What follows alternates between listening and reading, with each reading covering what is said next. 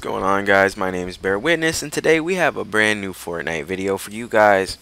Well, when I made my how to get more wins video right before season 5 dropped, I was talking about, or we touched on midway zones.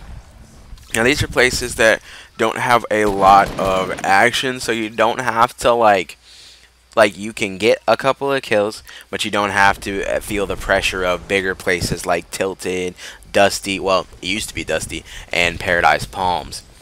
This is right outside. I'll be showing you guys an image right now. This is right outside of Paradise Palms, towards the lower part of the map, more towards Fatal Fields. And it's a place that I like to call Little Mexico. Now, this is probably the best new loot location, in my opinion, based on the fact that there's about 10 or 12 houses, and it's got about a 90% like chest, like having at least one chest rate inside of it. Like, if not two. Like, usually there's a couple of houses that have one at the bottom and then one at the top.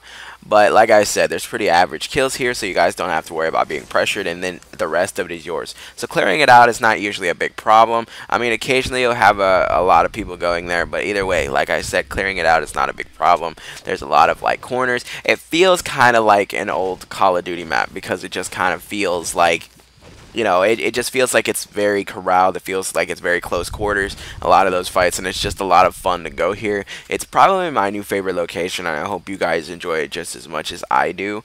This is probably going to be a shorter video because there's not much to talk about it except explaining that this is a brand new location.